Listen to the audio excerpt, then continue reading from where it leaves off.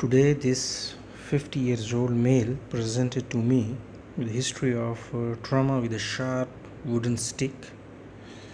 You can see on the slit lamp examination the extremely shallow anterior chamber, the full thickness corneal tear just at the inferior pupil margin. So when you encounter such patients, you should always perform Seidel test. So today's video is about Seidel test. Seidel test is named after the German ophthalmologist Erich Seidel, and it is used to reveal the leaks from the cornea in a corneal tear, full thickness a scleral rupture, or conjunctiva, like when we do trab and from bleb leak, and also after cataract surgery if there is a shallow anterior chamber, hypotony and wound leak. You can clearly see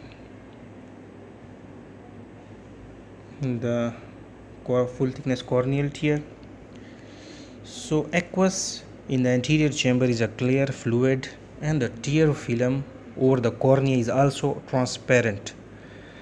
Following corneal injury or surgery, if a leak is present, then this transparent fluid will leak out of the eye and mix with transparent tear film, preventing identification of the leak. That's why Seidel test is performed to detect the leak. In Seidel, 10% fluorescein is used to stain the tear film.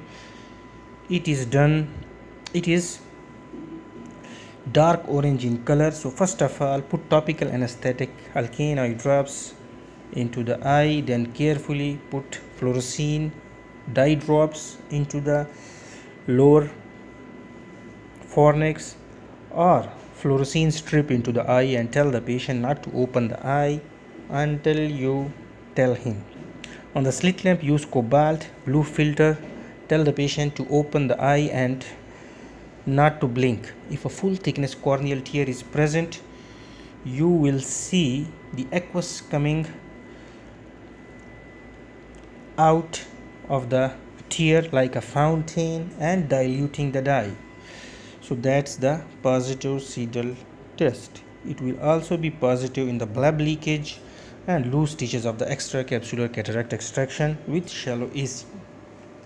Now here you can clearly see the aqueous coming out of the corneal wound, and there is a fluorescein dye in the lower fornix. So in our case, anterior chamber was very shallow, and the positive Seidel test confirmed full thickness corneal tear. So we treated him as an ocular emergency and undergone prompt surgical repair. Negative Seidel test will tell you that there is a partial thickness corneal tear defect and the management changes. So I hope you understand now fully about the Seidel test, how to perform Seidel test, what are the indications, and how to interpret Seidel test. Thank you very much.